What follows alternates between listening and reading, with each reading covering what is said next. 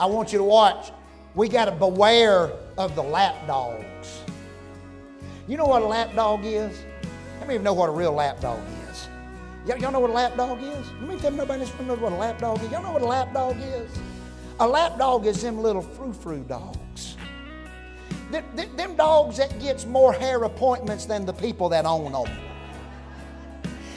A lap dog's got more bling on its collar than your wife's got on her hand. I mean a lap dog, a little frou-frou dog. And them lap dogs, you know what they've got to have? They got to be petted all the time. And they've got to...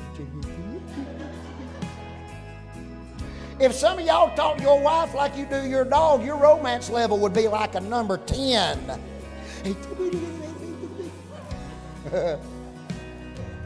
That lap dog's got to be petted. That lap dog's got to be loved on. He's got to get treats. He's got to get his little nails done. He's got to have a Christmas sweater. Can I get a frou-frou amen right there? And that little lap dog has got to be babied and petted and treated special. And yeah, I have gone to church with some lap dogs. And preacher got to say their name every now and then. And they got to get patted on the back for everything they do. And everybody's got to acknowledge them. And everybody has to cater to them. And they'll show up about once a month mad, just hoping everybody will ask them what they're mad about. Matter of fact, and then they'll not only show up once a month mad, they'll stay home once a month mad, just waiting by the phone to see who's going to call to see what's wrong with the lap dog. Now, I'm sorry if I'm getting down there in your cereal and splashing all your milk out tonight. Only thing I can say is just don't be a lap dog.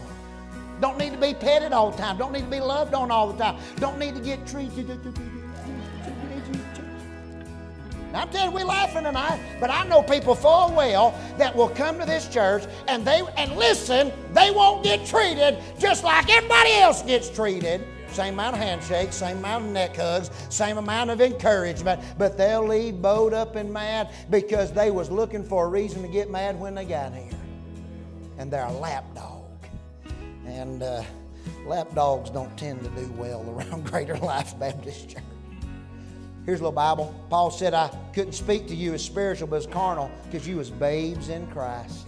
You had to have hair appointments and nail appointments and had to have your diamond-studded collar, and you was a lap dog and you didn't want to be nothing but a lap dog, and now we have to watch out for you because you are a hindrance to our walk with God because that lap dog mentality is